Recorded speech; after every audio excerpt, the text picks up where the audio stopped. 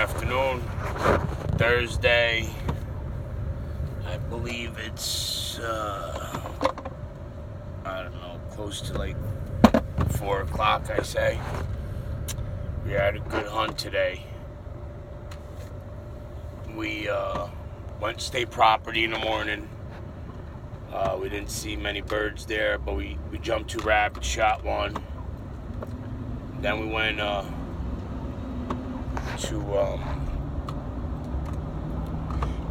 Gary Malzone's pheasant preserve, and I stocked some birds for the guys.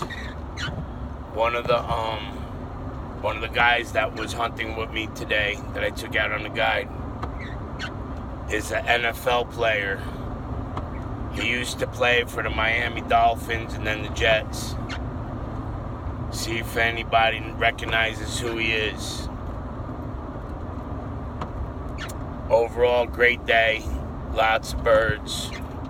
As you can see with the videos that I post today, guiding is not an easy thing. It's very dangerous. A lot of people, take hunting as a joke. It's not a joke.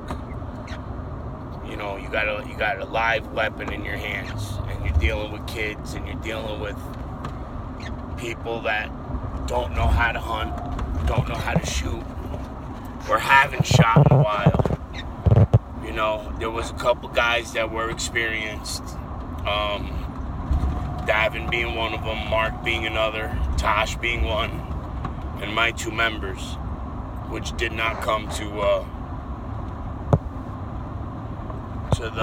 the farm. They left early this morning. They had to go take care of some stuff, but the kids did what they were expected to do, be kids, so you had to watch and make sure that they didn't make any mistakes. But there was adults there, and you can see from my videos with me screaming, don't shoot the bird on the ground, and I think you're dangerous. I didn't want to step in front of your gun because I'm afraid you're going to shoot me. Yeah, it's serious. So, a lot of you guys that do go hunting in a partner type relationship, let's say, it's never good to hunt alone. That's for sure, because God forbid you get hurt. But you need to pick and choose who you hunt with very, very carefully. I got shot already once this year. Literally got shot. I was bleeding. And I got peppered a few times this year. But when you get hired to guide, it's not the same. It's not the same. You have to take a lot different precautions, because you got a group of guys that never really hunted with each other. They just decided that they want to all go out and hunt and don't have the first clue. I'm not saying everybody, but some don't have the first clue on which end of the gun really fires. To be honest with you, I was afraid somebody was going to get shot today, but thank God nobody did.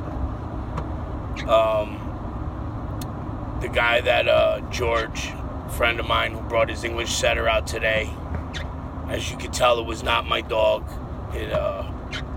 I kept calling her him and her, but he was nice enough to let me guide out the dog today, and he was there on the hunt.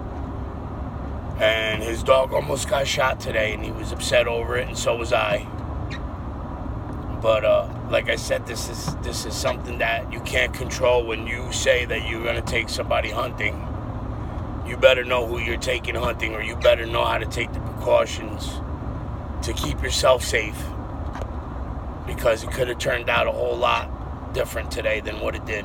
Thank God everybody was safe and went home and had a good time. But there was a lot of mistakes made today that could have went south. We could have been pushing up daisies, a few of us today. Anyway, the sun's going down. There's a beautiful view of it right there. Coming through the woods. Hunt the front. Don't front the hunt.